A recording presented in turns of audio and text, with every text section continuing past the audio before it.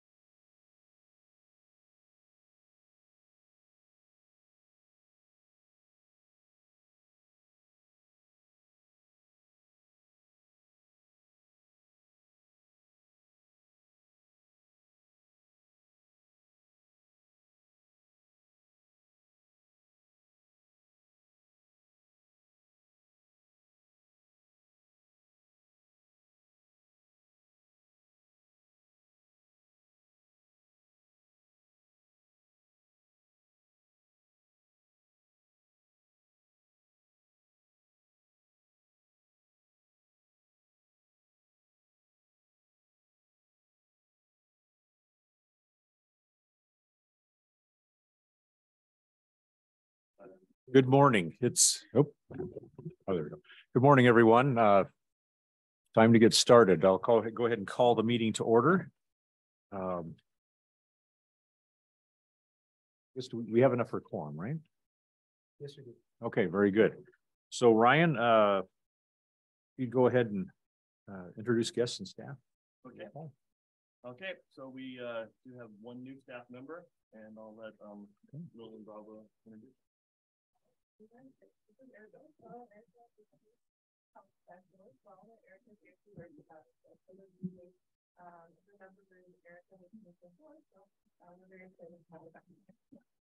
morning, everyone. My name is Erica Ochoa, and I'm happy to be back at the Health District. I was here for 2 years from 2019, end of 2019 through the beginning of 2022. I am from Toppenish, grew up in Toppenish, Washington, graduated from there. Family settled there, doing some agriculture, decided it was a good place to just put some roots down. I've been living here in Yakima for quite some time. I have 2 little girls that I have here in Yakima and school, and I'm excited to be coming back doing public health within my local community. I stepped away and going to DOH. I was at DOH for about a year doing health education, still very relevant, but I was missing that community part, that tie-in to where I live. So I'm super glad to be doing it again here with you guys, and it's a pleasure to meet you all. Welcome back. Thank you. Yeah.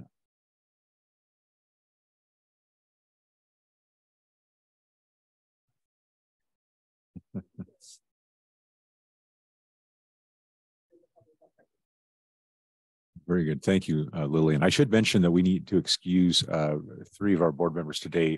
Patricia Byers and Amanda McKinney are out of town, and I know that Stephanie Algren is also excused today. In addition, Lupita is not here either. Oh, you're right. Thank you. Yeah, we are. have quorum. I think we just barely made it. Yep.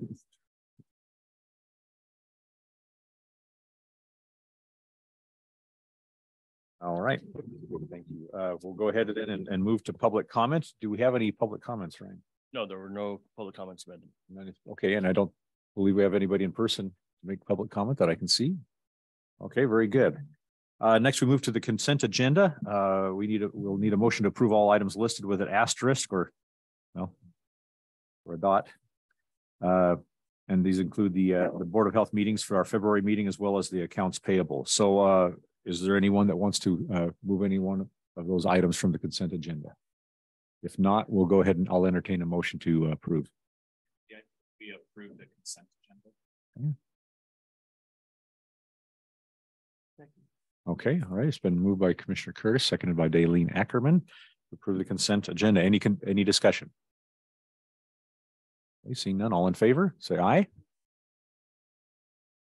Any opposed? Okay, motion carries. Thank you. Next, we move ahead to the district spotlight regarding services across the county, and this is being presented by Lillian Bravo. Okay, very good. Well, then by Erica.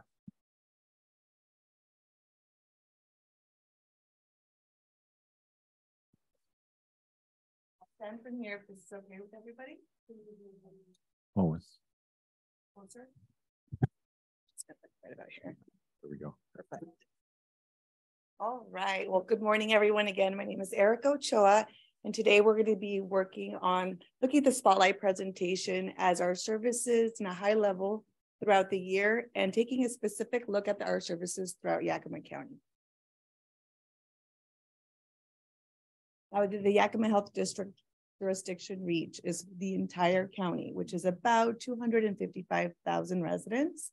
So with that far of a reach, it's to no surprise that we have a lot of our services offered through our environmental health program. On any given day, our EH specialists could be traveling up and down the county, racking up more than 100 miles on these inspections. Now, here in the health district, a lot of our services on any given day, you could see our lobbies full, individuals coming in to receive their vital records, whether they're needing the immunization records or birth certificates to enroll the kiddos in kindergarten, or getting a copy of that birth certificate if they've misplaced it, like myself, and other services as well, like coming in on Tuesdays and Wednesdays for our STI services for treatment. Now we're going to take a look a little bit more of what happens outside of our offices, as a lot of our reach happens within our other programs. So we're going to look at this throughout the seasons in a year's. We're going to start off in winter. Now, our behaviors also change as the seasons change, and that can also make us more susceptible for different types of conditions, or even make us more likely to take on new, healthier behaviors. In the winter, we are indoors primarily. We're doing family celebrations, holiday celebrations, spending more time indoors, our people's houses, or even at churches. So with that, there could be an increase with respiratory illness. And outbreak management happens a lot during our winter months. So outbreak management could be our flu, COVID-19, and RSV. During this time, we do a lot of communication within our local health clinics. We do that also by doing preventative outreach education using our social media platforms, as well, educating the word of prevention as we're celebrating in close quarters. Also during the winter, we're advertising our cold weather shelters. This could be an opportunity for not just the health district, but other organizations to maybe reach our unhoused population to offer other forms of intervention for this population. And of course, here in the offices, we're also working on our end of year financials within our accounting staff.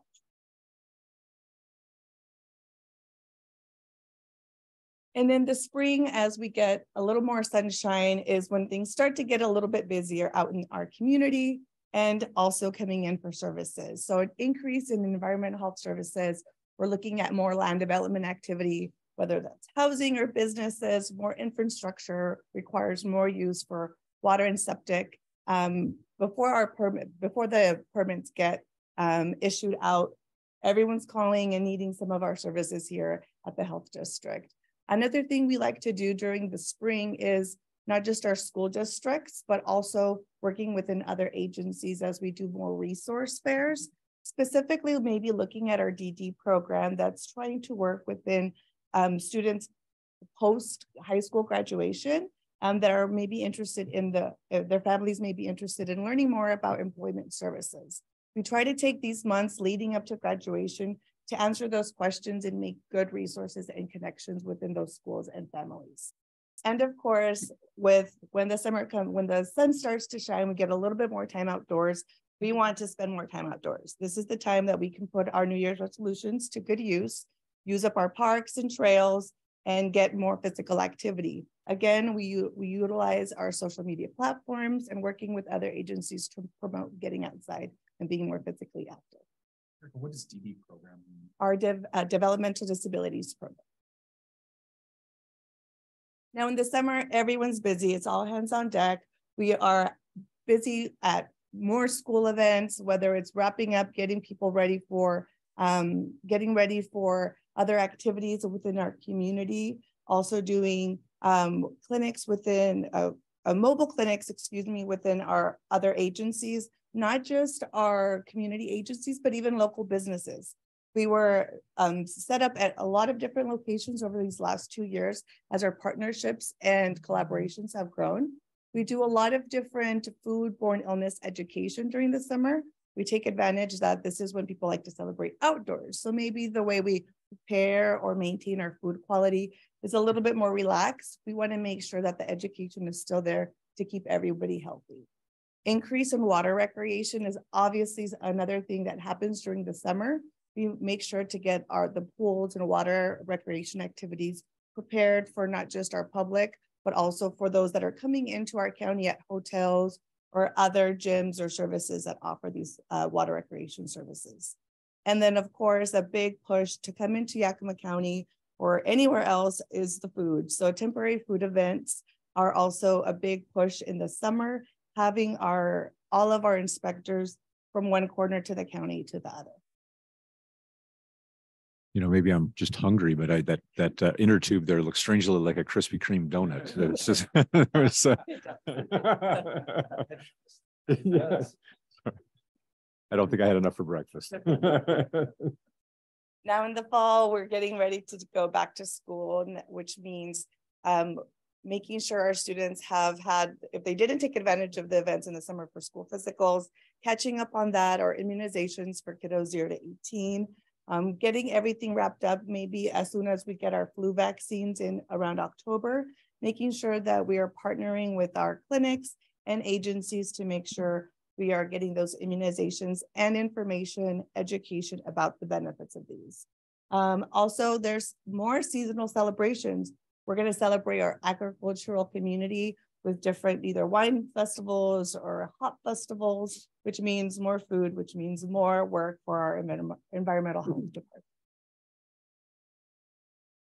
Now we looked at the year in seasons. Now let's look at how that plays out directly with our valley. Now we're going to start in the lower valley in the winter. This past year, we had about 50 COVID-19 immunization clinics ranging. We've got Grandview, Sunnyside, Granger, Toppenish, Wapato. Did a lot of work within the Sunnyside community. Like I mentioned, not just with clinics or schools.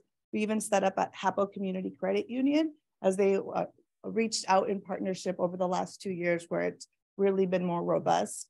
We set up at a restaurant and of course, a longtime partner of Fiesta Foods. Another thing that we did during the winter in the lower valley was one of these emergent issues that happened with our higher nitrate levels in our lower valley was doing water distribution as we were able to receive funds to make sure that this is executed through the end of June. Another activity that happened in our lower valley was a walking group started in Sunnyside from our organization, Nuestra Casa. And although it's winter, everyone wanted to start off and do no excuse for physical activity. So they did start in the winter, but as soon as it got a little too cold, they moved it inside to the Sunnyside Mall and they still kept the pace going. And this was brought by them by the Building Resilience and Inclusive Communities Grant. And then lastly, we could also see pictured, we do monthly radio shows at Radio KDNA in Granger.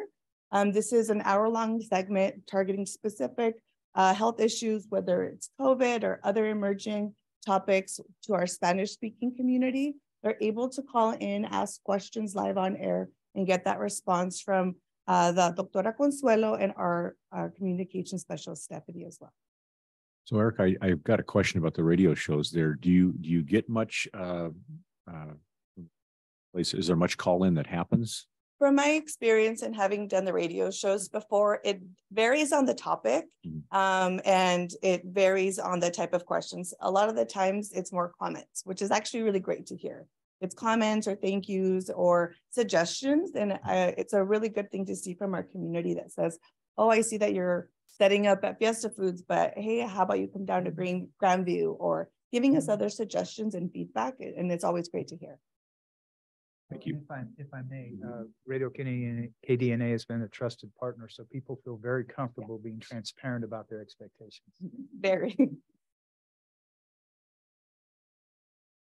Moving up to the Upper Valley in the spring, like we mentioned previously, this is when we're starting to get ready and getting more services for our environmental health programs. So doing summer camp inspections in the Natchez area, getting that ready for all the schools and summer activities that are going to be happening.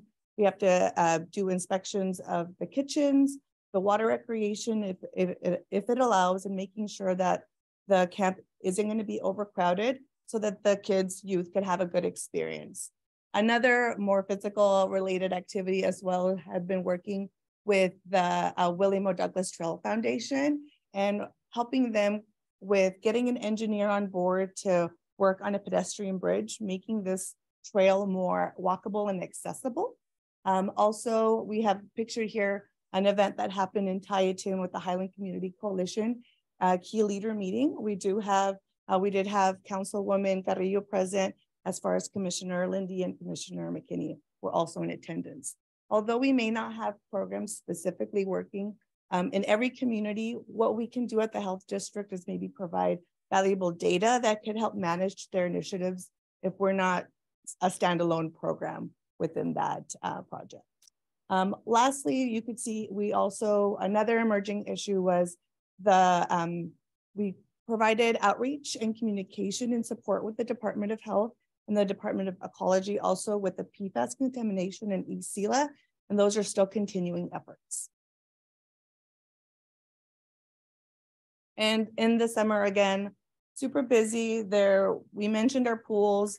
We have a great, vast opportunity for our community members that in any part of the county they have a pool accessible.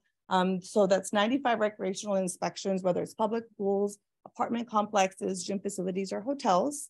Weekly farmers markets events are also taking place, not just here in Yakima Union Gap, down in Granger as well. They've been very successful, which means lots of different inspections and permits coming through for food events. National Night Out, Yakima Pride, and other annual longtime standing events. The Yakima Health District always makes an effort to be present, to share the services we have, and then just bring some joy, have some nice handouts to talk to our communities. Lastly, of course, messaging, again, for safe food preparation.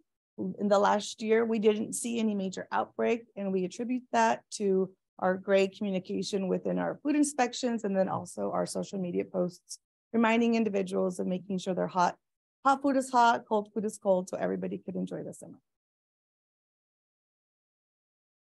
Fall in Yakima, again, no time to stop for celebrations. One of the biggest events also for environmental health inspectors is the Central Washington State Fair, seeing well over 70 vendors. Each and every vendor needs to be inspected each and every time. We want to make sure individuals that are coming from different parts of the county or outside of the county to come enjoy any of the events here in Yakima County are doing it securely. They're enjoying the food and they come back every year.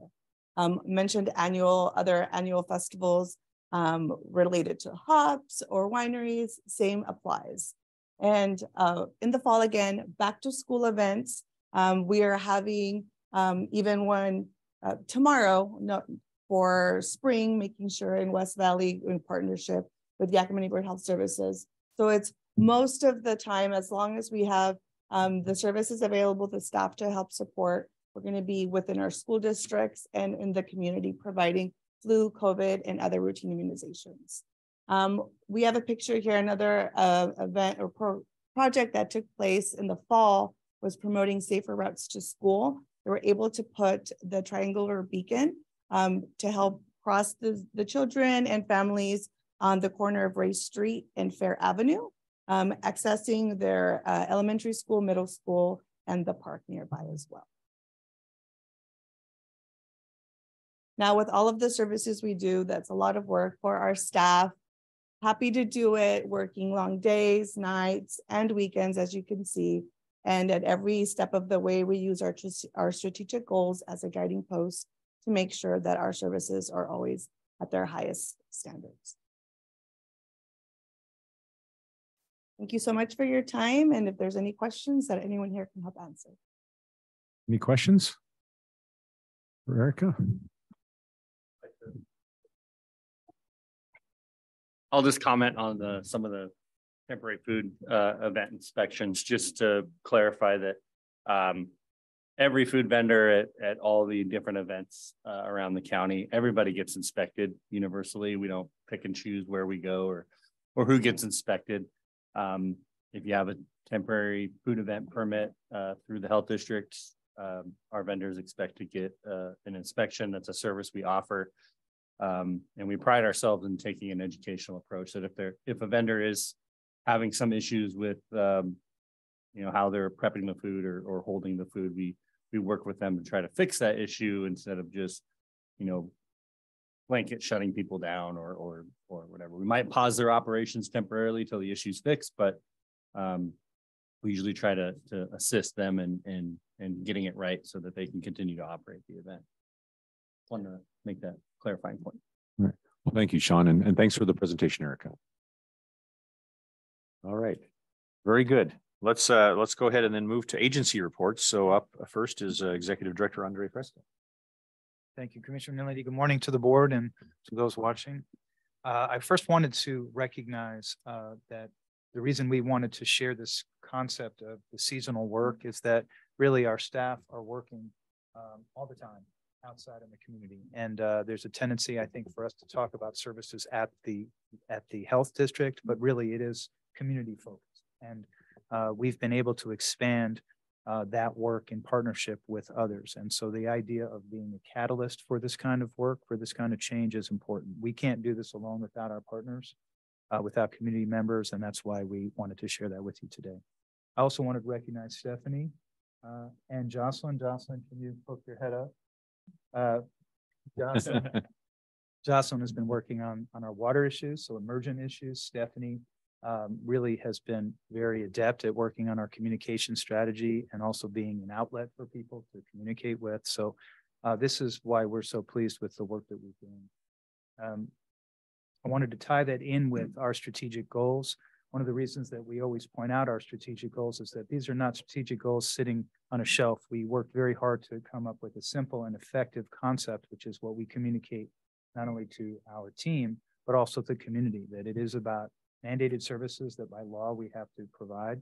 It's about community investment and partnerships and increasing our ability to be of service, and also making sure that we can continually be working on improving these services so that we can be effective with the people's money, but also be effective at using our time, which really comes into play because as Sean appropriately mentioned, we are a responsive agency. So if we find out that there's 10 additional temporary food events, then we have to actually have our staff muster and go handle it. But that's the same thing that we've been attempting to do as a template for these other projects that we're working on, like PFAS or issues with groundwater. So we're really trying to say, okay, there's an issue in our community.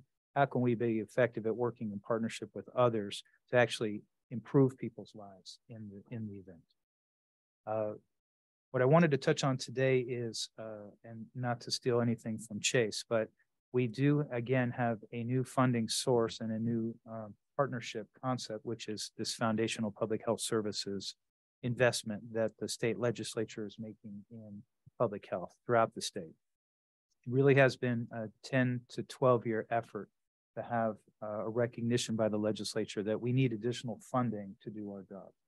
For the last 30 years, there's been a decrease in funding, which has meant that there haven't been the investments in places like Yakima that are necessary, but also throughout the state. That's also at the State Department of Health, the State Board of Health, and also with public health with tribes. So working collectively, the public health system has advocated for an investment and the legislature is accommodating. And that is our foundational public health services money, or what is referred to as FPHS. So that has allowed us to hire people like Erica, allowed us to have increased facilities, to have increased funding to pay for projects. But it's also, I think, our lifeline as we come out of COVID, which is the inevitable reality that the funding for COVID or investments in an emergency will dry up, and they won't happen when we want it to. It'll happen when funders decide that we no longer need those monies. And my experience in rural America is that traditionally rural communities suffer when the money runs out because they're not traditionally receiving those funds. So the FPHS money allows us to continue to grow, to be a responsive agency responding to the needs of the community. And as you can see, we're doing it all the time. Interestingly, though, we're in a unique position where we invested or planned for use of our foundational public health services funding, but we had so many responses, so many emergency responses over this last year that we actually received additional monies from the state for those responses. So we actually have additional resources. And correct me if I'm wrong, Chase, but we have resources that will end at the end of June 30.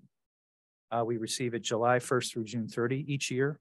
Again, we wanted it to fall aligned differently, but that's not how it worked. Specifically with FPHS money, we are allotted a certain amount of money. And then if we don't use it, it either has to revert to the state again, or it can be used by other health jurisdictions. We're looking to not give money back, but we want to spend the people's money well. So we are a unique situation currently where we have excess funding that we would not normally had we not received these other supports during the year. And we're considering some investments in land or buildings because we are reaching our capacity at the health district. We've hired new staff, and we recognized during COVID that while we have a wonderful building, which we own as a jurisdiction, we really have some limitations. So as an example, we converted our conference rooms to supply rooms and had pallets up and down, all the way up to the ceiling. We didn't have places to accommodate additional staff when they needed to meet. And certainly we want to be able to welcome the State Department of Health to come to the east side so that we don't always have to venture to the west side for training. So, Ryan, if you have any thoughts, please share. But we're really reaching capacity in this building. So the idea is to see if we can find space within this business park that we can invest. And the goal, and the reason I bring up a foundational public health services is that state money that is here to support our infrastructure and our ability to provide solid foundational services in public health, like communicable disease, preparedness, epidemiology, emergency response. So again, we try to allocate state and federal dollars well. We certainly want to spend state and federal dollars first before we spend local dollars. And so we're looking at options. I just didn't want to surprise the board with our looking at potential expansion issues because it's dependent on our time that we have, when we'd have to give the money back, and also the realities that we're looking to invest for this community for not just now or the next 10 years, but the next 20 to 30 to 40 years of appropriate service. So I'm sorry it's vague, but we're really just introducing a concept with end of year dollars, and happy to answer any questions if you have them. Yes, Commissioner. Thank you. Is it safe to say that before June, some proposals will be brought to the board as far as how to utilize those infrastructure dollars? Yes, what we're looking at is we have about $500,000, give or take. Certainly, I want to defer to Chase in terms of how we use the money over the next few months. What we would be looking at is either trying to secure a building or land so that we would have options. We have a lot of construction happening, and I would certainly welcome having proximity. There's only so many plots of land in this business park that are still available. And we'd like to make sure that if there is an opportunity to buy something that could allow us to expand, that we do so quickly, because once the land's gone, then we would have to build someplace else. Yes, sir. Has any thought been given to having infrastructure in the lower valley for the health district? We do want to look at Lower Valley infrastructure, but one of the things that's I want to be very clear about is we have a tendency to talk about satellite offices. We want to have more of a presence in the Lower Valley, but I'm always a little concerned when we say satellite office because it sounds like an extra add-on. If we were to have a location in the Lower Valley, we'd have to have an administrative support there for people. We need to have, I think, an availability to provide services consistently. So we used to have a location in the Lower Valley, but it really was more of a satellite office. And if we were to have a presence there, I'd want it to be a robust presence. But to your point, one of the reasons that we're looking to expand our staff is because we want to expand our presence, and specifically in the Lower Valley, because there's so many people who deserve our care. Again, one of the reasons that we work so hard on these water projects is that we recognize that there was a lack of services being provided for people who were being affected by public health issues. So you're spot on. But we would have to be smart about how we had another location because we want to provide an equal level of service in the Lower Valley. Thank you. Any other questions? Well, I would just like to add real quick that we're kind of in a bit of a use it or lose it kind of situation, and there's been we've really been investing in infrastructure and employees, really in our main asset. We're kind of running out of room in this building. It's kind of getting to that level. So thank you, London. Oh, yes. Thank you. Chase brought up a great point I wanted to share. The public health system as a whole has not had access to this sort of really strong, consistent funding for many years. So the entire state is in a building phase. There's a tendency for legislators to think that this money is only for personnel. but you can't hire someone unless you can pay them, unless you can support them, unless they have office space. And it's also something that takes a while. So our administrative team led by Ryan, when we hire new staff, it might take 3 or 4 or 5 months to find the quality individual. By then you're already halfway through a fiscal cycle. So you end up with monies at the end of the year. What we really are trying to do is to use this investment to strengthen our ability for future initiatives. But it's not, that system is yet to be built at the state level. So thank you for your understanding. And that's all for me, Commissioner, unless there's other questions. Okay. Just a question, Andre, is there currently RFPs out for builders or plans or architects or anything like that for a building? I think we're premature for that. The opportunity with this end of year money presented us a one-time goal of maybe acquiring land so that we could at least have a footprint. I would be interested, if we were going to be building from scratch, to consider trying to get an investment from the state. Because again, the state doesn't have as much of a presence on the east side as I think they should. If there was a property that was reasonable and we could move on it quickly, that would also be, I think, easier for us. I think construction costs are very high. And I also know from experience personally that overseeing a construction project means less time to work on other issues. So we're very premature in the process, which is why we're bringing it to the board, because again, this is not something we could move on quickly. Also, in fairness, the cost of construction has skyrocketed. So we wouldn't enter into a construction process lightly because it would be very, very expensive. I'd like to add, up until recently, when the state was looking for budget cuts, it was local health that often where that budget was cut. And over the events for the past few years, really seeing a need in investments in local health.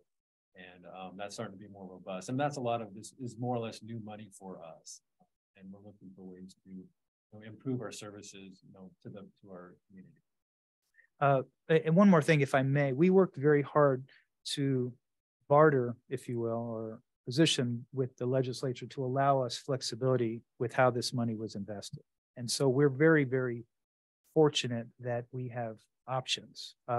Traditionally, money that comes from the legislature or the federal government is categorical. So it's around disease prevention or diabetes or tuberculosis. This has been very much about building the foundation for strengthened public health services. So we've been able to invest in staffing, technology, things as simple and straightforward as painting the building, which was necessary. But it really allows us also to envision an expanded footprint, which again is usually something that is not part of a grant process. So thank you so much. This building is about 15 years old, so we're starting to see a real need for updates and for improvements, maintenance. The health district doesn't own this building. No, we do. You do. Yes, it used to be downtown in the city of Yakima, then the property, and I think we sort of bedrocked the Tandem Business Park way before my time. But James was still working with us and Ryan, so I think we were one of the first to build here. The land was inexpensive at the time, and I'm sure it was expensive to build the property, but in hindsight, we made a quality investment because it's to build a building of this size now would be many, many, many times more expensive. So it's owned by the health district, the property and the facilities. And these things we'll be looking to buy outright. We'll be looking to be able to not take out any kind of loans or bonds or any kind of debt.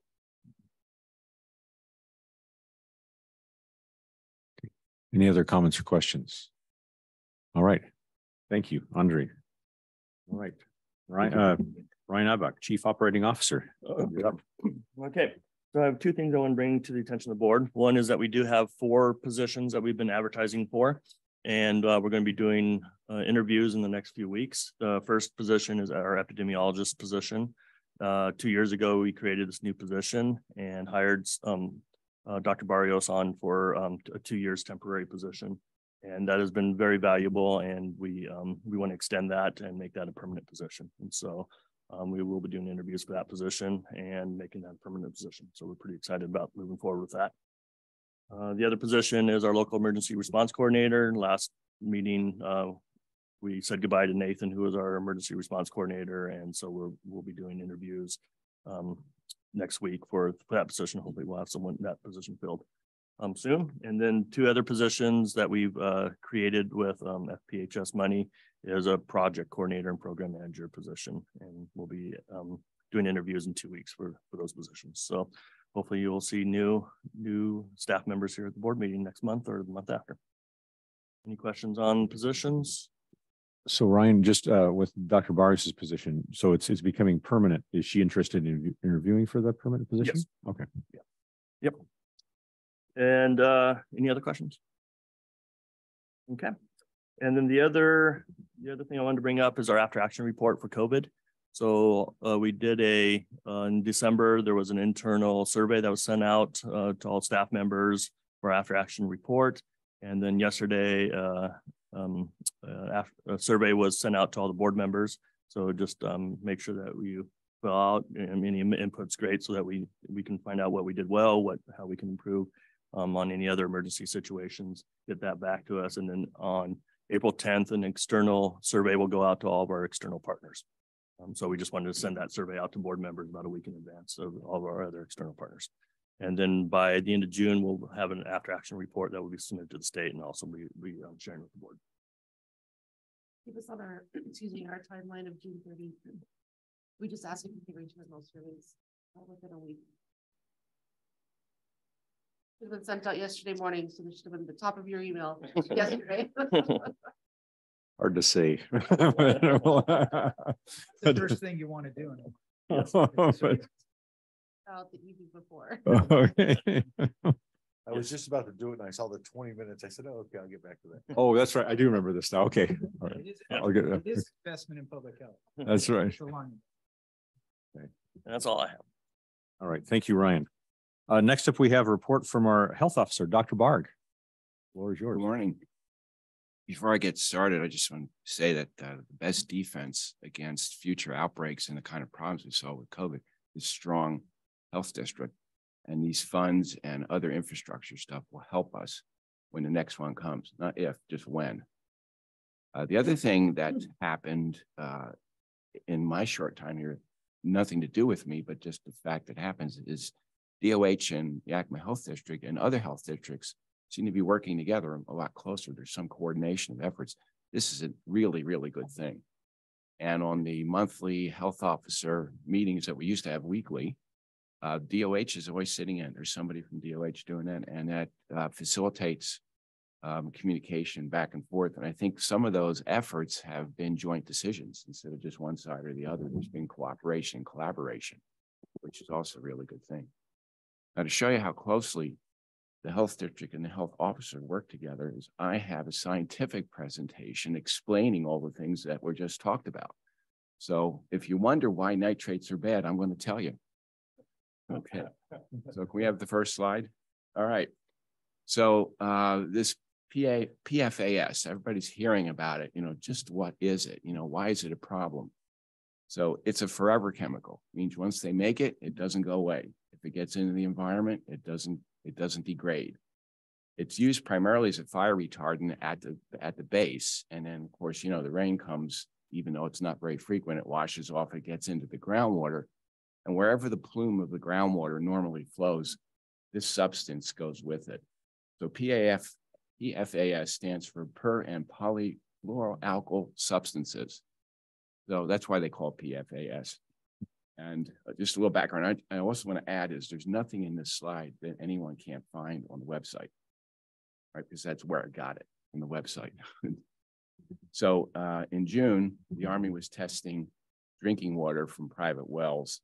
And in addition to other things, they looked for concentrations of the PFAS substances, and they found them in some wells. So the households that were at risk were told about it and notified. They were encouraged to use other sources of drinking water, and they are being supplied to those areas. Next slide. This is a nice picture taken from the website. and helps explain where these things get into our systems. So if it like Teflon pots and pans, you know, we love those, but they have PFAS in them. Drinking water, brushing your teeth with bad water, preparing baby formula with bad water, meaning PFAS is in it. Next slide. So this slide just shows some of the different places that PFAS is included. So it's food packaging, nonstick cookware, outdoor clothing that's waterproof or water resistant, firefighting foams, carpets that have stain resistance in them, and products that resist grease and water and oil. Basically, this is Teflon, anywhere Teflon is used, or the sorts of stuff that are sprayed on clothing to make it waterproof also has Teflon in it. Next slide. Dr. Bard, if I could interject, is it still being used? Oh, yeah. Yeah. I mean, you know, if you go buy a raincoat tomorrow from REI, you Okay. probably have water, DWR, durable water resistance, that's added to the fabric. The concentration levels are different. Yeah. Keep in mind is we don't drink raincoats.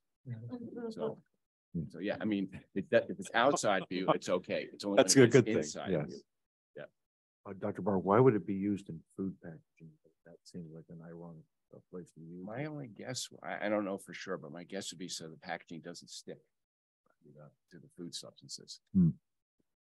Has fire retardant today changed? Because I noticed even in the fire out in Manassas, over houses, they put retardant over houses. Yeah, no, I don't know what they use in John. Sean, do you know? I believe AFFF, which is the firefighting foam that contains PFAS, has been banned in the state of Washington since 2014, I believe. Only in extreme emergencies, which is large forest fires, can it be approved for use. But there are alternative firefighting retardants that are do not contain PFAS.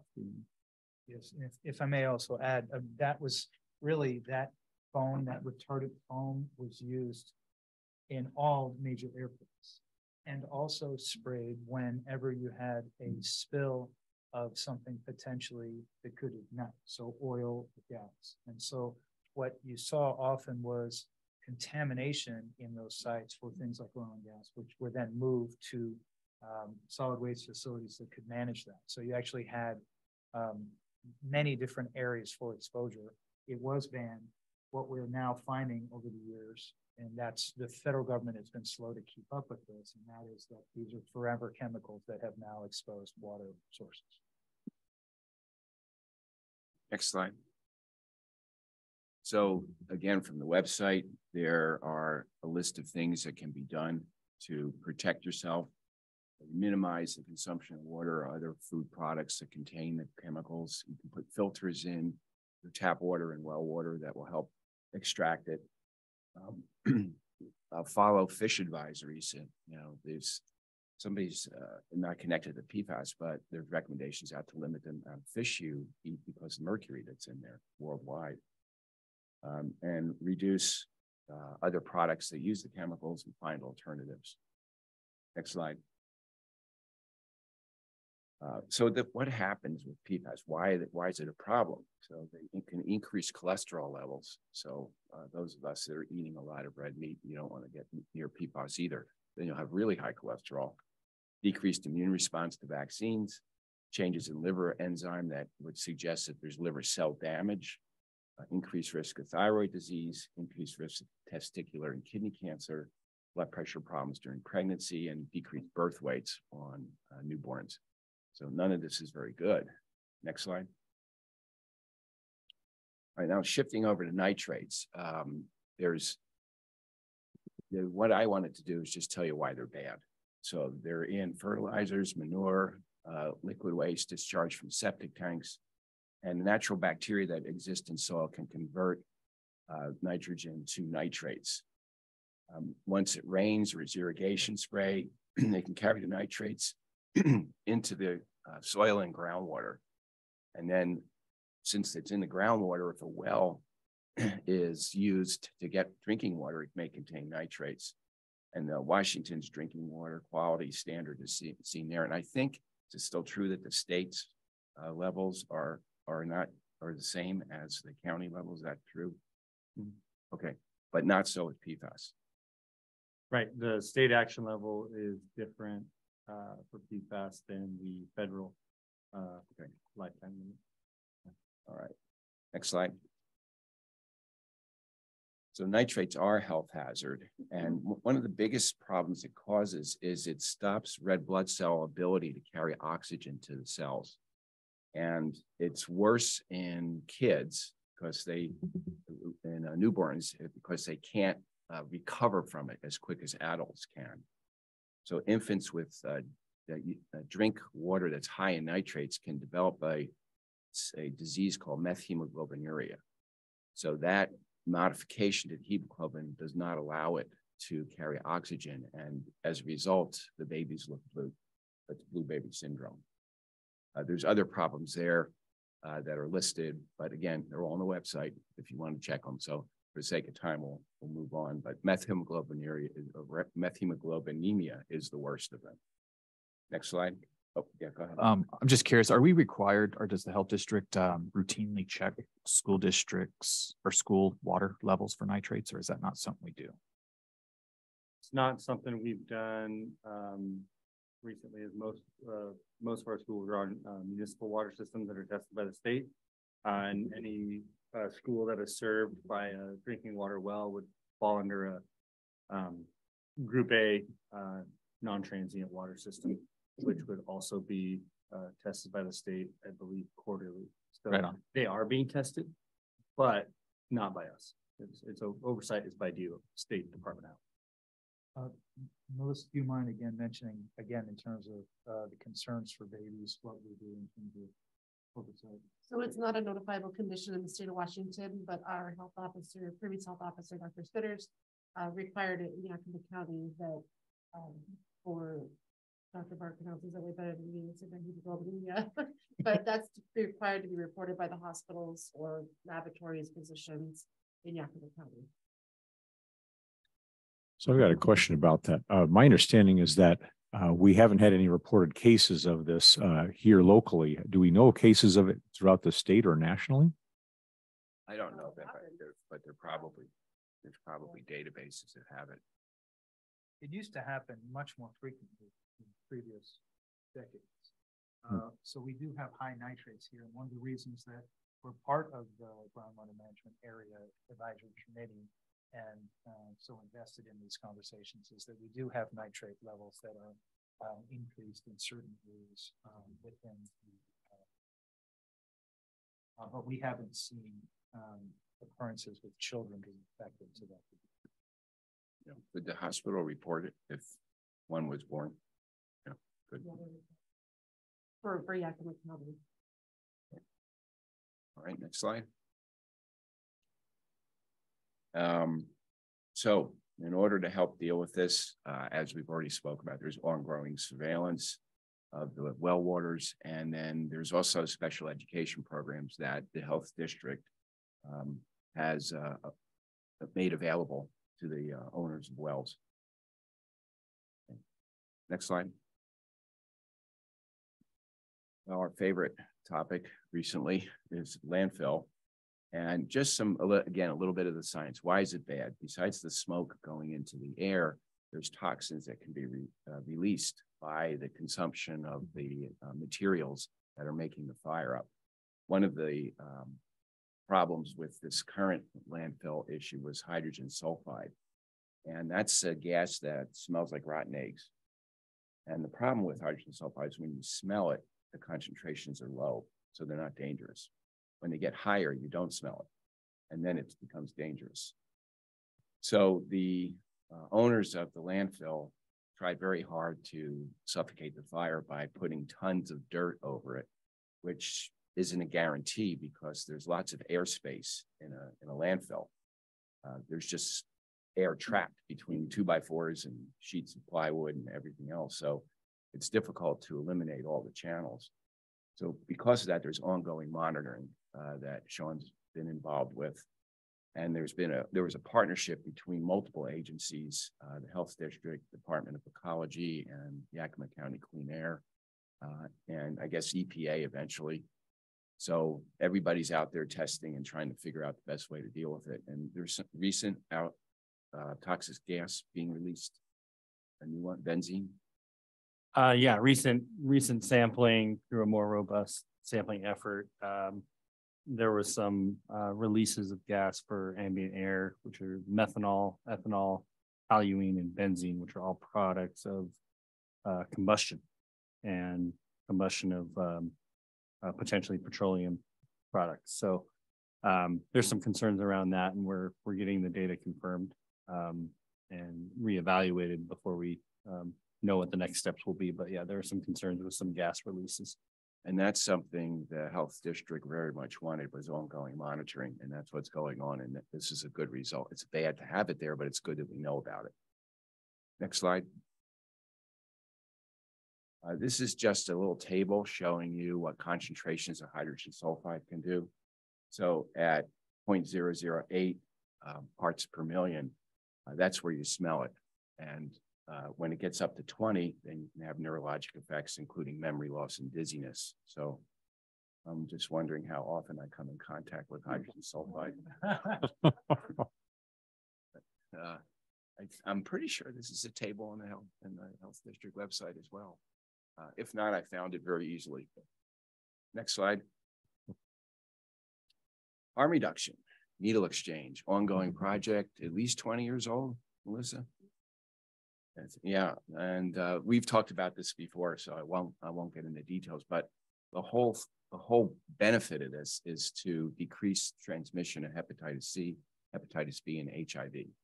And all of these can cause chronic disease of quite high severity. And I won't go into the details of that, but happy to talk to anybody that wants to know the long-term outcome of these three infections. And just for one example, hepatitis C goes on to a chronic phase, can cause cirrhosis, and it's about $250,000 to transplant a liver, which is the only way you can treat this if you go to end-stage liver disease. This also has become increasingly a pathway to drug treatment. So people that present to needle exchange can now be talked to and encouraged to attend drug treatment programs. I think that one of the limitations here, we just don't have enough drug treatment sites to accommodate the people who need help. On-site STD testing for syphilis is going on, and I don't have an exact number. Do you have an idea how many cases were picked up in needle exchange, Melissa? 2 so far, since we started in December. Okay. And with an ongoing outbreak in the town, 2 of these found and treated, the chain gets longer if it's uninterrupted. This interrupts that chain of transmission. So on-site testing for fentanyl purchased locally can save lives, because if people aren't aware that fentanyl's in there, they might take it and overdose, which has been happening at an alarming rate. And also Narcan's available at the sites for people that are afraid of overdosing, or, you know, I don't think I have any overdoses at the sites, just needle exchange, but it can happen soon after. Dr. Bark, the on-site testing for fentanyl, what does that look like?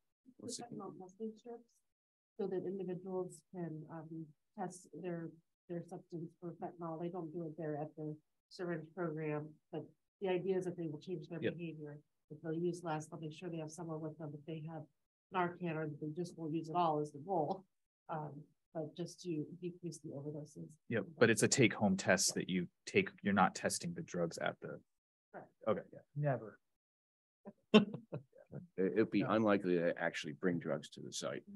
It's not made as a site to use drugs. It's made as a site to prevent drug use. That's good. I saw this morning, Dr. Barg, that the FDA just cleared Narcan for over-the-counter distribution without a prescription. Yeah, that's probably a wonderful step forward. Absolutely. So it used to be that you could walk into a pharmacy without a prescription. The pharmacist could give it to you. I think in the summer, it'll be available at drugstore. You just go and buy it like you can aspirin.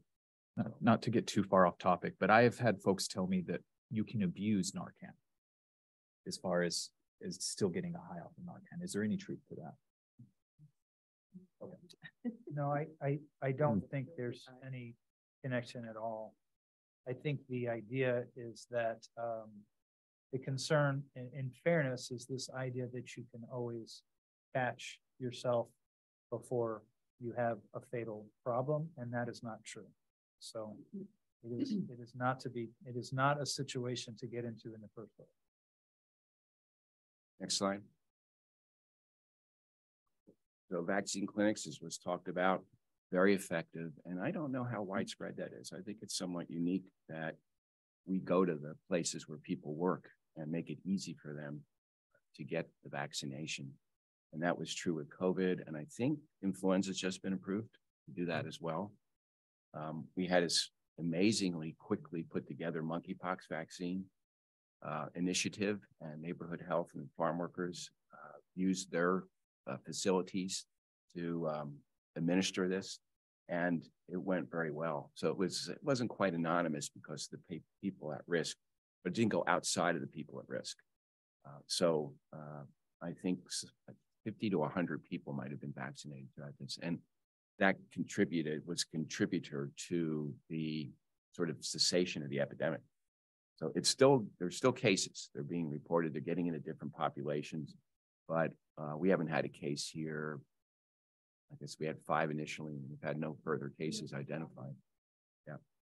So one of the reasons that taking the vaccines to the remote areas is good is because there's anonymity. People don't have to go to a clinic and say what they need. In the case of monkeypox, that would be an issue, but it just makes the whole thing easier. It makes it safe. And then the healthcare providers have experience or administering the vaccine.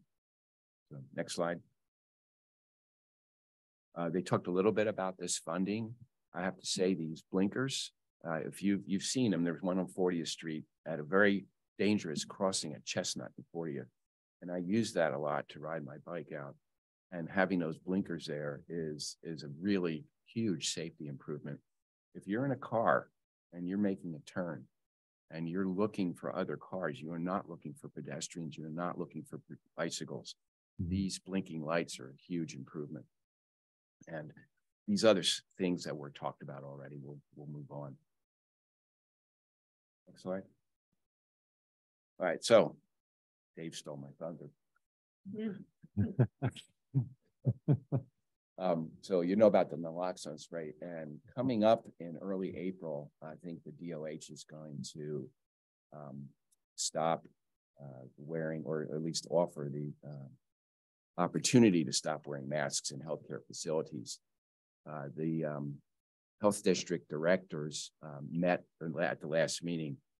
We decided that the most important thing is to still wear a mask when you're patient facing, because you're seeing people in hospitals and in clinics, they're at risk. They're coming in there because they're sick.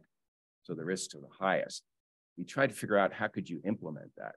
And there was no real way you could implement that well. The easiest thing to do is just to have people wearing masks. So what some of the hospitals in Seattle are doing is they're extending the mask wearing for healthcare providers in healthcare facilities for 3 months and then reevaluating. I don't know what the hospitals are going to do here yet. I'll probably talk to at least Memorial and see what they want to do. And if Astria wants to talk about it, I'd be happy to discuss it with them. But it's trying to be as safe as you can with people that are as high risk as they can be. And, you know, it's as things still decrease, it'll get better and better as far as risks in maybe another 3 months, maybe in 6 months, but it'll be a 3 months to 3 month decision-making for the big hospitals in Seattle. And maybe it would be good if we follow that example. Well, Melissa will have more to share in her report. Okay. And that's it for my report today. All right, thank you. Any questions for Dr. Barg? Daleen? Some questions on the PFAS. So I've read that there are some issues with some absorption. I don't know if it's from clothing or the materials so much, those may be more bound, but like cosmetics or things like that you can absorb it through your skin. Have you heard that? I haven't, but I'm sure it sounds plausible. Sean, do you know?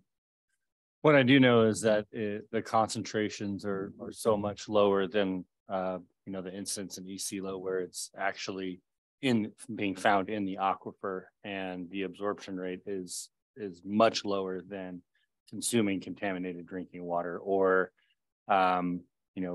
consuming food grown in a garden that's being watered with contaminated drinking water. So The main concern is consumption. Is the ingestion. Yeah. So it talks about packaging. So are the, you know, the plastic bottles that the water come in, or, I mean, have those been looked at or tested? And then the water within it, you know, you hear that not all bottled water is equal. That some companies are, you know, a little more careful about the quality of water they put in. So has the bottled water been tested? I know there are several companies that do quality control on their drinking water for PFAS. I haven't looked at a lot of the research around that, as our efforts have been more focused on more finding resources for people in terms of filtration and treatment for their drinking water well. However, the Army does have a contract in place with the water distributor. So I would hope that that's been confirmed that it's PFAS free, but I can look into that. I've also read that distilling will take care of the problem. Is, you know, are you guys giving that information to people too, to say, hey, you could distill water and take care of that issue with your own water? Well, this is different than boiling water, right? Distilling is different. So I don't know what the capabilities that a lot of folks would have for that, but we are communicating that simply boiling the water will not take care of the problem. Much same as nitrates, you know, it's in there. You can't boil it out. Filtration is the solution there. But how readily prepared people are to conduct a distillation process that would be effective, I think is beyond a lot of folks' capabilities without purchasing necessary equipment. But so that hasn't really been a targeted approach as of yet, but it could be worth some additional research that we can look into it. Yeah, from what I've read, because I mean, depending on the quantity, but just if you wanted to address drinking water in the home, that's pretty actually reasonably done. I mean, like a countertop, even just a small distiller isn't terribly cost prohibitive, but it is take care of a lot of those contaminant issues. And there's a lot of over-the-counter filtration systems. I don't want to say, for example, similar to a Brita type system where you have a 1 gallon or 2 gallon jug, you fill it up and it filters the water on the way out. Some of those filters have been proven effective to reduce the amount of PFAS in drinking water. So there's more research being done around that as an alternative until a more permanent filtration system can be made available. Ms. Ackerman, I'm not certain that there's PFAS in the plastics used for water bottles, but we have found and have read many reports that people shouldn't reuse disposable plastic water bottles because they shed plastic. And that's why people shouldn't, as an example, leave a water bottle, store-bought disposable water bottle with water in their car in high temperatures, because again, it will shed plastic. So the consumption of plastic, again, is something I think that many people don't think about, but there are particulates in that water sometimes. The question is, what is that harm level going to do long term? But that's an issue separate from the issue of PFAS.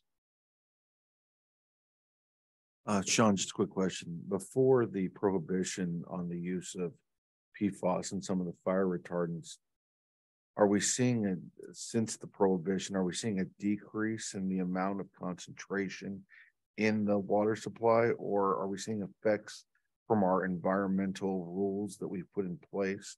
Or most of the contamination I would imagine took place before they were monitoring, because there was no monitoring and therefore you were contaminating at will. But since that, have we seen any point of inflection? That's a great question, and to be honest, I don't know. The information around PFAS as being a known contaminant and a contaminant of concern is so new. There's so much research still being done on that. So new that the EPA is updating their lifetime exposure limit from 70 part per trillion to rumors have it as low as 0.0004 part per trillion lifetime exposure limit. And the struggle with that is the best tests, water sample tests that we have can detect down to 2 parts per trillion. So a non-detect very well could mean you're still above a lifetime exposure limit in your drinking water. So it's all very new. And there's only been one sampling effort done in the East Sela area from the Department of the Army. They did 3 phases, you know, branching out further and further and further. And they got to a point where they saw less percentage of overall wells affected by PFAS. Still, there's concern that they didn't reach the end of the contamination plume. And there's a lot of agreement among local and state folks that there needs to be ongoing sampling efforts to start getting that trend of is contamination still going up?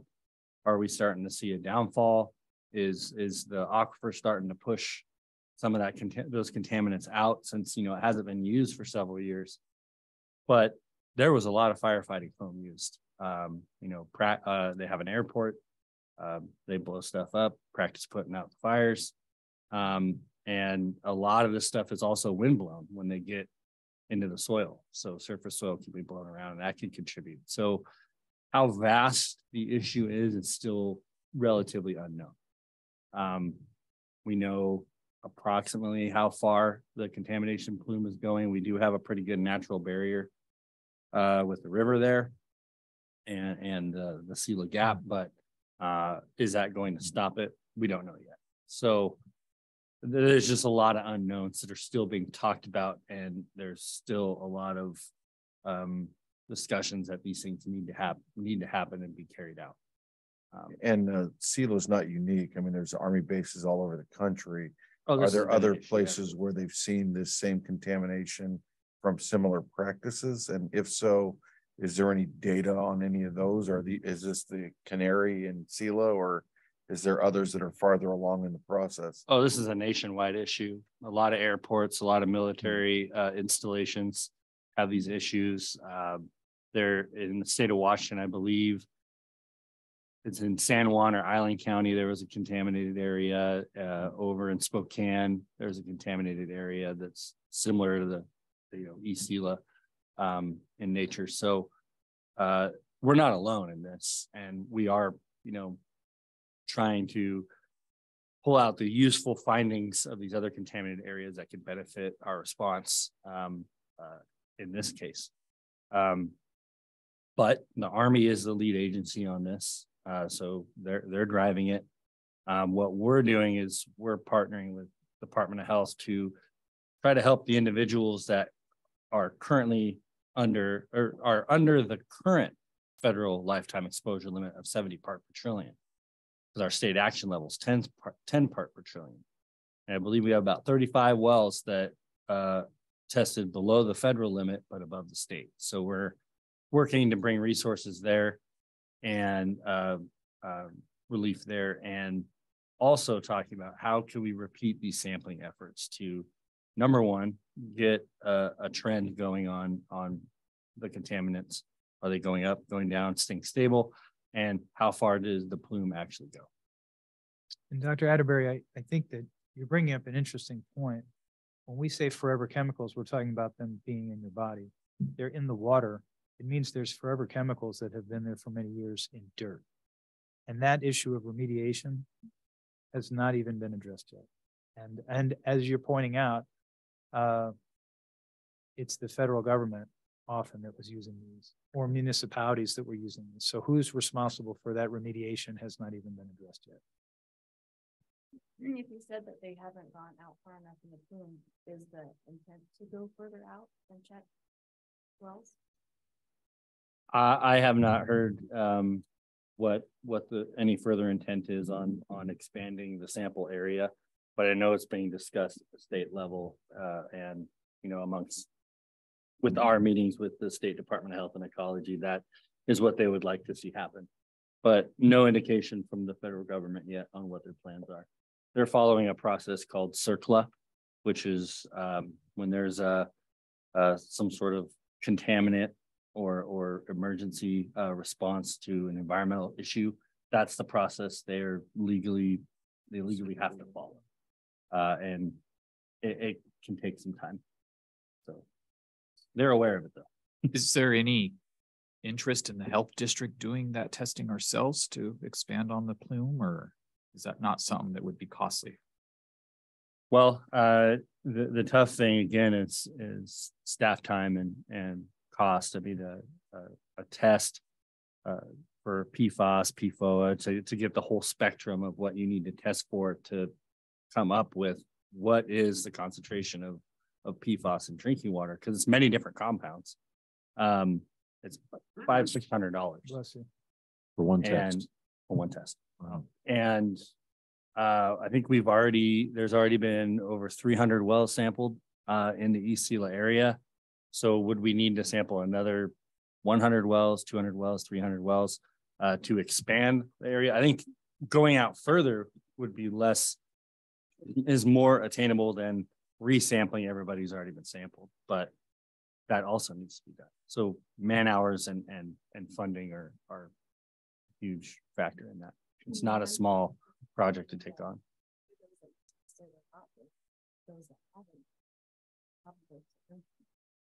Correct. Yeah. And those that are above the current federal lifetime limit are having bottled water delivered by the federal government. And we are working on a initiative for drinking water filters for folks that are above the state action level and below the federal lifetime limit. So we're bringing resources to the people that are still being affected by this, but don't necessarily qualify based on the federal guidelines.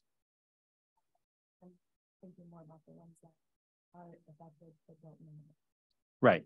Yeah, absolutely. That is still a concern. That again is testing more wells and growing this area of concern to see where does the plume end? How far is it? And Commissioner, and certainly these questions are helpful to us. That's why we're doing so much communication with community members while we're involved in it. But it's this small agency is in an interesting position where we do not have the jurisdictional authority for some of these response issues. And so these discussions are actually at the state and federal level, which makes it very complicated because again, it's not just an issue affecting our community, it's affecting the state, it's affecting the nation. This is where we find ourselves often. It's the same thing that happened with Guama, where we were coming together in partnership to address issues that are longstanding. And from a jurisdictional issue, we don't have authority. We don't have the legal position to mandate things. So we work in partnership, but it is a slow process. And we do have some ability to expand on our knowledge of the area as new well users do drinking water source, community water systems, things like that have to go through a sampling process, and over water right or approval of a community water system, there is some ability to look at some sample results and add PFAS as an analyte to water testing to make sure that they're not being negatively affected. And if they are, provide information, resources that they could install an effective treatment system or filter that would alleviate that issue. Because by state law, a drinking water source cannot be approved if there's a known contaminant of concern in the area without sampling for that contaminant. Sean, have we had any recent dialogue with the military, or has there been about next steps that they're looking at taking in this regard? Like expanding the circle of testing, or? Not with the health district directly, but there is quite a bit of dialogue going on between the Department of Ecology and the Department of Defense and Department of Army. I believe the, Department of Ecology issued an agreed order for work for the Army to do. And when they did not sign that, there was a notice of enforcement issued by Ecology to get some conversations going. So I don't know what that looks like. I'm not privy to those meetings, but. Certainly seems like an uptick in people bringing in water here. We got to direct them towards Cascade Labs for actual testing but the community is becoming more and more aware of this, and I'm seeing a lot of residentials doing their own testing. And we do have on our website and flyers and information we're passing out, information on labs, a list of labs that are capable of running water samples for folks.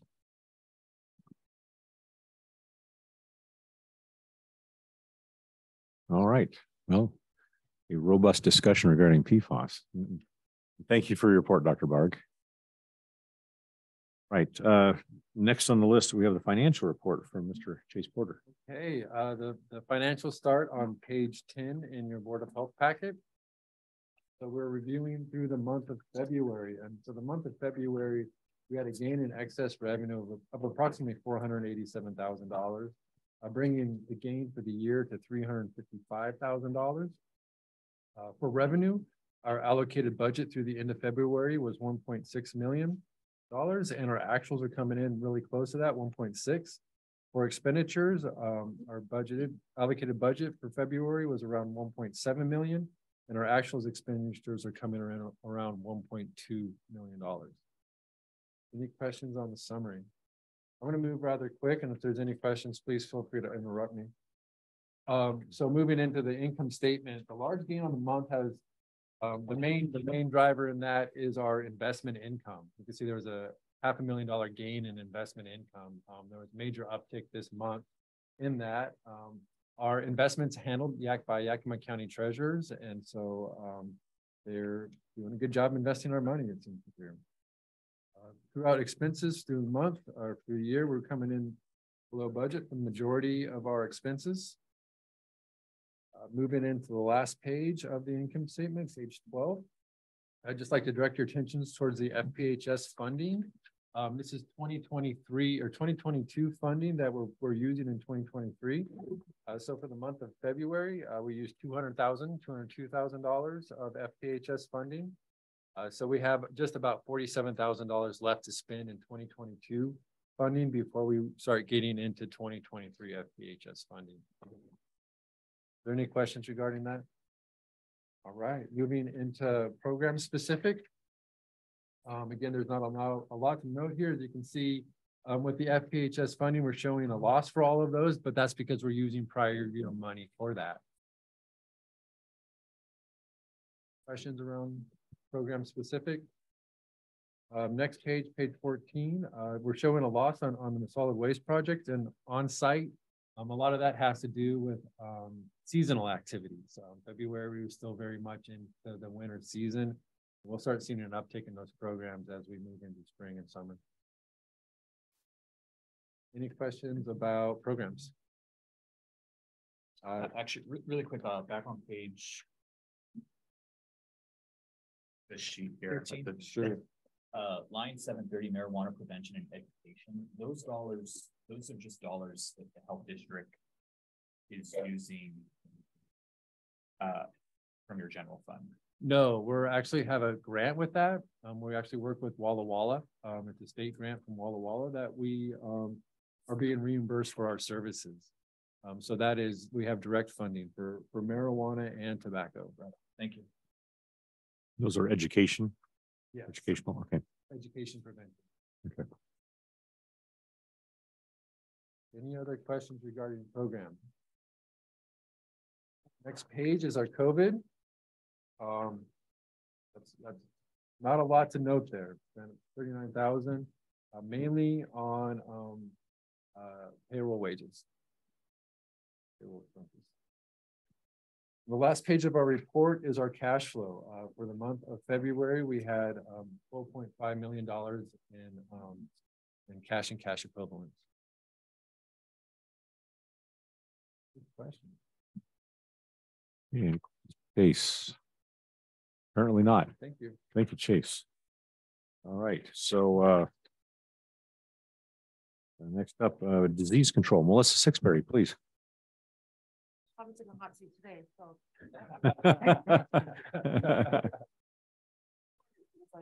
It is warm in here. I always report on our TB cases. So we currently have 3 active TB cases that we're managing. We discharged one earlier this month, but we did acquire a new active TB case. We're working on that. The Department of Health reached out to us yesterday, and Sure It Here is our the platform that we use, that we actually have been using for 5 or 6 years, that DOH has now linked up with and is now offering throughout the state. We were kind of the pilots for the program and tested it. They're now wanting to do a pilot for a new feature, and so they reached out to us to see if we'd be interested. I don't quite know what the new feature is, but it's just great to be part of the product to try out new software and bettering the program for that. And I'll just add to what Dr. Barr said. So the Secretary of Health for COVID is rescinding his order for requiring masks in correctional facilities, long-term care facilities, and healthcare facilities effective April 3rd. The State Department of Health, however, has not changed their guidance. They're currently working with CMS and other licensing agencies to determine what guidance they're going to follow and what recommendations they're going to use. I reached out to them the other day, but haven't heard back. I'm still waiting for updates. April 3rd is quickly approaching, and everyone is asking what's going to happen. But they have instructed us to continue wearing masks in those facilities until we hear otherwise. And so we have typically all the state's guidance when it comes to COVID. So I'm sure with Dr. Barr will align with whatever the state's guidance is on that. And then I just wanted to report out for our harm reduction program with the referral system that we have out there for treatment. For March, there was a referral individual out there twice so far this month. She'll be out there again tomorrow, but has already for this month had 29 referral encounters and 4 referrals for treatment for March. So Melissa, just to follow up on that, so you have someone on site who can refer to treatment centers. Is this new or is this ongoing? Several years ago, Comprehensive had a program called Hub and Spoke, and it allowed for them to be able to have an individual out at our syringe service program to develop a report, connect people to services for treatment, etc. And then COVID happened, the funding went away, the staffing wasn't available, but they did agree to have an individual out there for us as much as they can, as much as staffing allows. So it's usually, she's out there usually 2 to 3 times a month. Okay, so it's not a constant present, but they're there as they can be from time to time. That's the individual that's out there has had her own FMLA kind of things going on. Of course, she hasn't been able to, but usually there's a presence out there every week. And are you seeing any trends there? I mean, are you seeing more referrals, less referrals, and it's kind of steady, or? I think it's pretty steady. It was post-COVID. We didn't really get this ramp back up until December, but I think we've had a great response since then. And I think the difference is we have an individual out there who has lived experience. I think that makes all the difference when connecting with these individuals. Sure, peer-to-peer conversation. Yeah. Okay. Yes, we're really supportive of peer navigation. We think that creating that trust relationship is necessary, and reaching people when they are interested in receiving care is vital, because again, people have an interest in it, but I think that it quickly fades when they don't have the support. So we're trying to actively have and engage more organizations to assist us with that. Yeah, that sounds like a good idea. Thank you. Appreciate that. Any questions, other questions for Melissa? Okay, thank you. Moving along then, environmental health. Sean McGee, you are back on stage. Happy to be here. Good morning, everybody. So as Chase mentioned in the financial report for our on-site drinking water programs, we are starting to see that uptick for the busy season as the weather improves. So do our land development activities. So we're mobilizing pretty heavily to respond to the needs of our community in the land development arena. We do have a lot of training going on. As most of you know, a lot of the environmental health staff have been here less than 2 years. A requirement of our environmental health program is that they become registered sanitarians within the first 2 years of hire. And happy to announce that we have 2 more people who are signed up and studying to take that exam. So we're we're moving forward and making progress on achieving our staff all being registered sanitarians, which is the goal. So that's some good news there. And as far as our training and staff development, some of the bigger ticket items in environmental health is we have a couple deadlines we're working with on our 2 privately owned limited purpose landfills. We have some permit renewal dates coming up. We're working with both of these landfills very closely, having regular meetings and discussions on required documents and information that we need for review to effectively renew the permit, as there's been a lot of changes and operational increases at these facilities over the last year or two. And then with the other issues, such as we've had the fire at the one facility, looking at operations plan that are conducive to not promoting more fires. So doing a lot of reviewing, a lot of discussions, and really trying to work quickly to get all these things in place to effectively renew their permits. We're working heavily on that right now as well. And I believe that's all I have to cover at this time.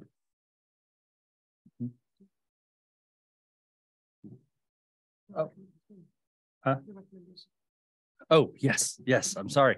One other piece of news is that we Stephen is one of our environmental health specialists. He's been here a year and a half now. He's our solid waste lead, and we received a recommendation for him to be nominated for environmental health Rookie of the Year for the Washington State Environmental Health Association. So that nomination will move forward, and we will get a result at the annual education conference in May to see if he's awarded that. But we are going to move forward and nominate Stephen for a Rookie of the Year award. Well, very good. He's obviously off to a good start then, isn't he? Yes. Yeah. Hearing Rookie of the Year makes me feel very, very old. But I did want to affirm something, which is that we have been very fortunate to have people who are interested in being in public health and interested in serving the community.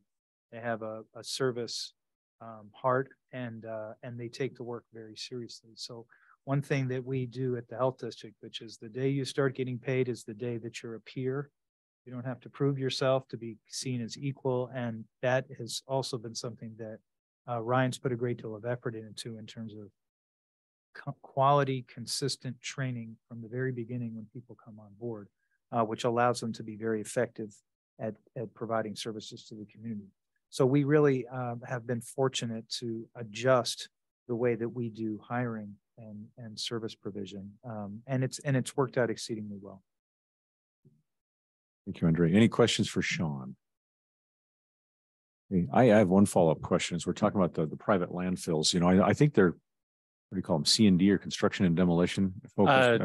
They're now known as limited purpose landfills. Okay. Yeah.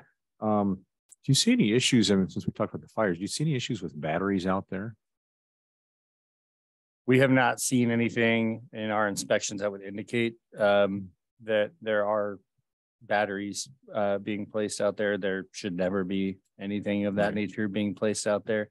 There is a very specific list for listed out in each facility's permit of what they're allowed to take.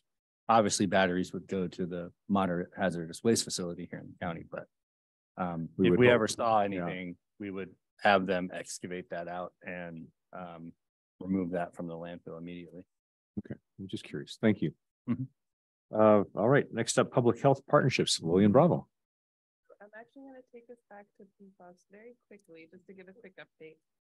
As we referenced a few different times, there are some discrepancies between the federal limits and state limits in terms of PFAS. And so with the sampling efforts that took place with the Army, there were about 35 households that were identified to fall within that discrepancy, as Sean mentioned. So today, actually, we'll be beginning our efforts to provide filters to those households so they can begin filtering their water, PFAS specifically. In the next few weeks, we'll also be reaching back out to those same households to provide them point of use filters so they can apply those directly to their sink and have it be a little bit more easier for them to filter the water for other uses other than drinking as well. So we were able to do that work in partnership with the Washington State Department of Health. At this point in time, it is limited to those specific households because that's what the funding is available for. But of course, we continue to provide education to everyone else because we do know that it is limited in terms of who's actually been tested. And we know that community members are concerned. But these are, while these filters and filtration systems may not be accessible to everyone, or even the cost of testing their water, it is an option for those that are concerned. So we want to make sure that everyone knows about that, even if they don't fall within this particular grant at this time. So we'll definitely be letting everyone know how those efforts go. But we're three of the ladies here actually today will be doing those efforts this evening and making sure that we're going door to door to each and every one of those households to make sure they have that information available. In other environmental health related news through the Department of Partnerships that we're working on, we, as has been talked about previously, we've been working on education efforts in the Lower Valley around nitrates and water quality. And because of that, the State Department of Health reached out to the Yakima Health District to support us as they apply, well, to support our community as the Department of Health works with the Environmental Protection Agency to apply to a 3-year, $1 million grant that would be led by the Yakima Health District, but administered by the Washington State Department of Health. We've identified potential partners as Heritage University, Central Washington University, and Northwest Community Education Center, which is housed within Radio KDNA, specifically to work on improving and expanding our education and outreach efforts around water quality issues, and also potentially including other environmental health hazards like air quality as well, or around wildfire smoke for households. So we're excited about this opportunity that we've been identified as a key partner in this effort for our community, but also because it allows us the time to expand upon a model that we've used previously throughout COVID, which was the community health worker model. We refer to it frequently as a promotora de salud model when it's with Spanish-speaking communities, but it is the community health worker model, which is again peer-to-peer education. We found this to be a best practice, and we're happy to be able to get this funding to continue to work in the Lower Valley around these longstanding issues and hopefully provide a different approach that will be effective in giving people the information they need to make the choices that are going to be best for their family in terms of how to consume their water and other how to protect their family from other potential environmental health hazards as well. And outside of that, next week will be National Public Health Week. So National Public Health Week is April 3rd to April 9th. So it's a time where we hope to teach more people about all the things that public health does. As I'm sure you all saw from the presentation today, there's a whole wealth of information and work that goes on at this health department, but in the field of public health overall, there's lots to learn. So if you're not already following us on our social media, as we keep talking about, we'll have little snippets of other work that we can highlight, both from the health department, but other work that's taking place across the community that's related to the health of our community as well. And then just a quick reminder that starting May 11th, the State Department of Health at-home test kit will no longer be in place. So if you want to have some at-home test kits through the State Department of Health mailed to your house, please make sure to order those before May 11th. And again, all this information is available on our website. So I think you can always refer to people to our website or our social media. We frequently bring this up just to offer some good reminders for you all.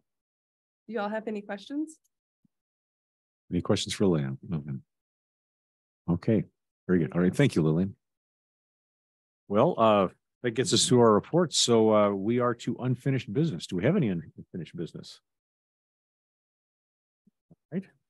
Then new business. Any new business to be brought to the board's attention? Well, then at this point, I guess we can adjourn. Do we do this by vote here? Or do I just declare it? Oh, I'll entertain a motion then to adjourn. Okay. Was there a second? I'm sorry. I'll second. Okay, very good. It's been moved and seconded. All in favor? All right. Thank you, everyone. Appreciate your attendance and participation today.